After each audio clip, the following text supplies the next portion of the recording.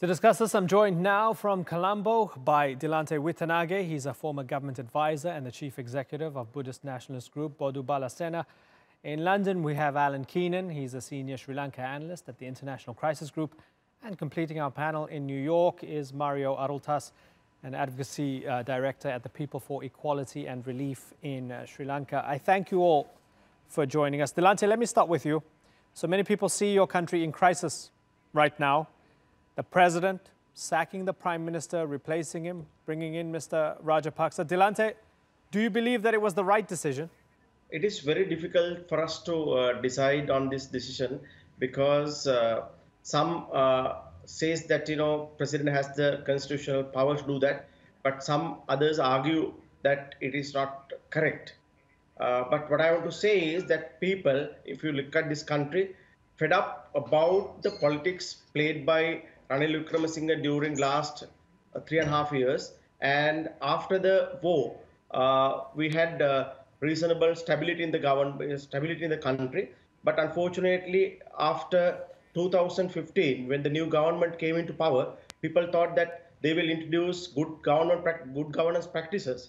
But unfortunately, during that period, we experienced two different leaders belonging to different social groups, political, and cultural perspectives had fight among them, and we felt that country is not moving forward. But at the same time, we don't know whether it's true or not. There was a complaint by somebody, and president claimed that there was assassination attempt to assassinate him by some ministers and some groups within the government. And as a result of that, he decided to change the premiership. And yeah. There are issues. Right. Yeah. I mean, that's the claim, right? And that's the claim. And a lot of people are surprised, not only by how swiftly things happened, but who he brought in place as Prime Minister, Mr. Rajapaksa. Let me ask you, Keenan, as the International Crisis Group, I've read some of your stuff in relation to this and in response to this. You guys are not happy. Tell me why. Well, I'd say we're not happy on, and I think we join a lot of others who are not happy on two counts. First of all, there's the procedural one, which is how Ranil Wickremesinghe was pushed out and Mahinda Rajapaksa brought in. Virtually all independent legal analysts say that simply was not in the Constitution. Sirisena did not have these powers. So Mahinda Rajapaksa is there with a whole bunch of other new ministers in an illegal status. I mean, he doesn't have a legitimate claim to that role. Now, that's bad in of itself, but it's also sets a really bad precedent for any country for the Constitution to be willfully ignored and for power to be transferred by non-constitutional means. So that's the first point. Then I think independent of that, there's lots of reasons to be worried about the style of governance that Mahinda Rajapaksa has employed in the past and the likelihood that that will be repeated. And I'm thinking in particular about not only the gross violations of human rights leading to the deaths of tens of thousands of civilians at the end of the war, but many other things, disappearances, enforced disappearances of political dissidents and activists, attacks, murders, and beatings of journalists, basically shutting down most of democratic space in Sri Lanka. So that's why so many people are worried about Mahinda Rajapaksa coming in. Whether he came in legitimately or illegitimately, that would be an issue as well. Okay, so Mario, what's your bigger gripe? How this happened, or who the man is that's taking the role of Prime Minister, and what it means especially for Tamils? I think both. I think we need to also look at the bigger picture here, where the Sri Lanka structure is renowned for being flawed as such, and previous governments have not had, the constitution has not had bearings on previous government when it came to killing its own civilians. So yes, while this is unprecedented in the sort of power grab that happened, to Tamils, this was something that was somewhat predicted over the last few years. And yeah, the concern for safety of Tamils, but also Muslims must be noted at this point. And I would like to point out that the other panelist, Mr. Withanage, he's the leader of a group, the Bodu Bala Sena, which is an extremist group which has engaged in hate speech and has incited violence, which actually cost the lives of Muslims earlier this year. And over the past few years, this has happened repeatedly, even under the Ranil government.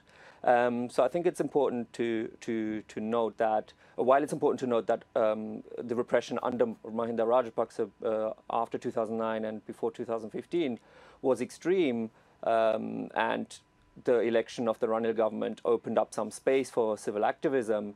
What happened in the meantime is that the military and the intelligence services were actually monitoring Tamils and taking detailed records of what was happening. Right. So I think the fear from Tamils is that the actual structural problem was never really solved. Right. Okay. So I don't want to get too sidetracked, and we've had this discussion before, Dilanthe, but I want to give you the opportunity to respond, because when there was trouble on the ground, we addressed a lot of issues with regards to your organization and your views about Muslims in Sri Lanka and whether you consider them equal citizens and so forth. But we have a claim from Mario. He says your organization is an extremist organization, and you guys have been milking bad rhetoric all this time, all along anyway, and you are responsible for deaths and you have blood on your hands. You can address that. Dilanthe, go ahead.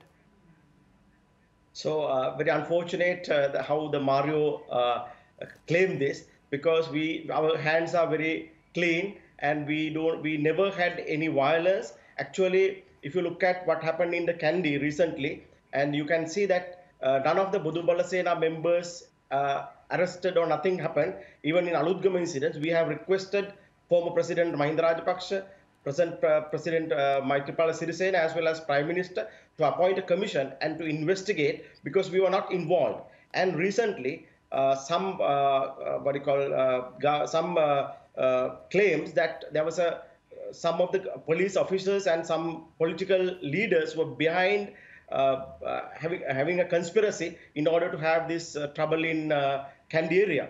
So, and if you know, we are negotiating with Muslims and Tamils, we are working with Muslims and Tamils in this country. So only media created this hype, and people aware of this really in Sri Lanka, that we were not involved in those activities. So our hands are not without blood, and we are very clear about that. Actually, what I want to say that our friend from London was saying that many people are not happy about what happened in Sri Lanka. I believe that people who supported internationally from London and US and other countries to change the regime, Rajapaksa regime, they might not be very happy about it. But if you look at the present situation, most of the Sri Lankan people, I believe, even Muslims and Tamils, are happy about this change. Well, we don't know that. There are issues. There hasn't been an election. There hasn't been a poll. We have no idea of finding that out. No, why not? At least recently, at this moment. Have you done a poll? Local government authorities, and majority of votes won by Maithripala Sirisena party and Mahinda Rajapaksa party.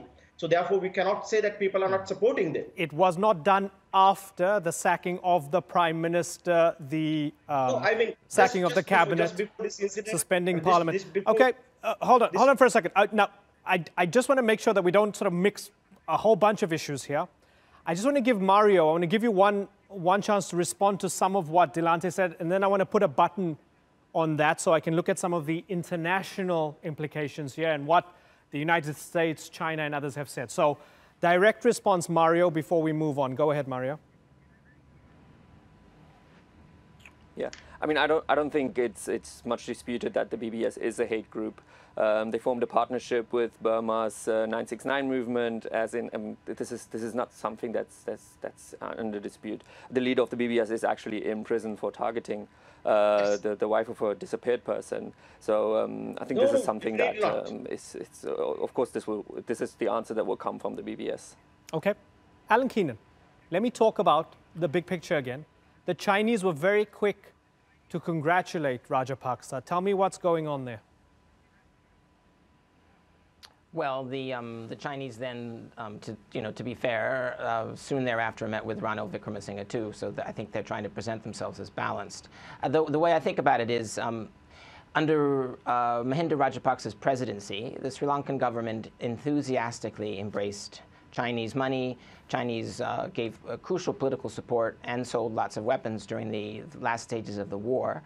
And then after the war, offered a lot of loans and other sort of infrastructural development to build lots of big projects, which Mahinda Rajapaksa got a lot of credit for, also a lot of criticism for. So then when Ranil Wickremesinghe tied up with Maithripala Sirisena to challenge in the presidential election of January 2015, part of their platform was to end some of the ongoing Chinese-funded and implemented projects because they were seen as wasteful and expensive and so forth. So I think, but what happened was the Sirisena-Wickremesinghe government then found that they didn't have enough money to pay Chinese debts and other debts, and they didn't have the money to do all these other things they wanted to do. So they ended up going back to the Chinese, but they did it reluctantly. So I think, it's the difference of under Rajapaksa in the past and likely in the future, it will be an enthusiastic embrace of China, whereas under Ranil, it was a reluctant one. So I think that's the difference. Yeah, massive infrastructure deals with China, especially with Hambantota port. Billions of dollars rather in debt are the Sri Lankan government to the Chinese. Yeah. Mario, let me talk a little bit about reconciliation here and the issue of the civil war and the legacy of the civil war. Yeah. There are those, many Tamils accuse Rajapaksa of being a war criminal. Many others see him as a hero for ending the war, for defeating the Tamil Tigers and stopping the war by winning it, right?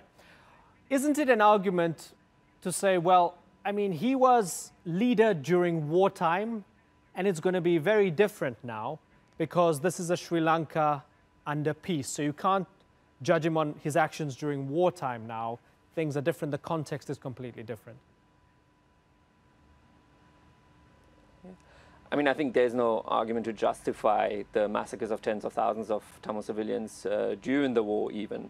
But even if you look beyond that, if you look after May 18, 2009, until 2015 when he was deposed, his reign was marked by abductions, by killings, and not only himself, not only the state, but also paramilitaries aligned to the state. And if you look at the sort of crimes that happened during the war, for example, the leader of the LTT, his 12-year-old son was executed. It was, we found pretty conclusive proof that it was the military that had him in the last custody, and then they found his body riddled with bullets. So as such, it's all linked. This is something that singular Buddhist nationalism underpins the reign of Mahinda Rajapaksa's government, and it never really went away under the Ranil Sirisena alliance, although it took more of a back step. And I think this is important to note that the population is one that does vote for nationalist rhetoric and populist rhetoric. And Mahinda Rajapaksa knew that this was the case, and it seems like he's taken advantage of that.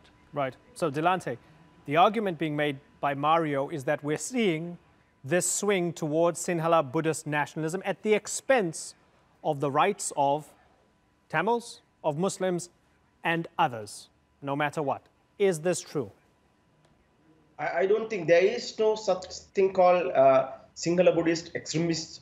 Actually, as Sinhalese, if you look at Colombo city, most of the population, if you look at Tamils and Muslims, they live in Colombo city. Actually, if you go to Jaffna and the Muslim areas where they don't even allow Sinhalese people to live, you can go through the statistics and details. Actually, if you look at Bodu Bala Sena, we believe that whether you are Sinhalese or Buddhist or Tamils or Muslims, we all have the equal rights. So therefore, you cannot say that we are extremist people. But unfortunately, we were fighting against extremism. We were fighting against terrorism.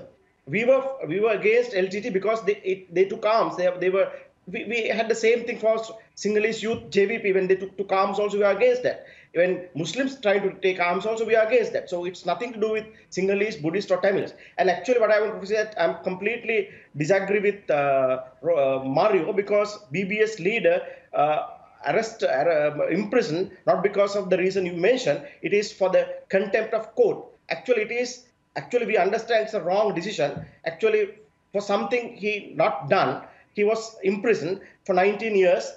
And actually, we think that that's a crime of a judicial system of the Sri Lankan government, manipulated by the police and the Aegis department. Okay. And if you look at...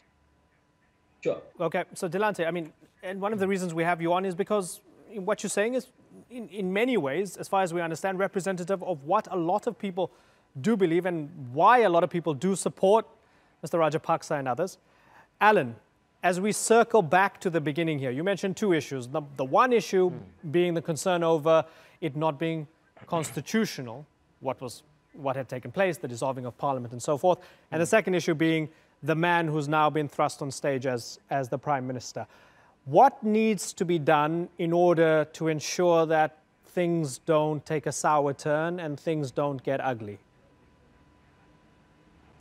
Well, you know, there's no guarantee of, that can be prevented, but I think the most likely scenario is that when the Rajapaksa and Sirisena think that Rajapaksa, has enough votes in the parliament, that he's won over enough MPs from Ranil's side, through various means, which I'll leave unnamed now. It's that at that point, Parliament will be reconvened, and then there will be a vote. Mahinda will be approved, and everything from their perspective will be fine. They will say he's legitimate, he's gone through the proper procedures, he's Prime Minister, everything's done.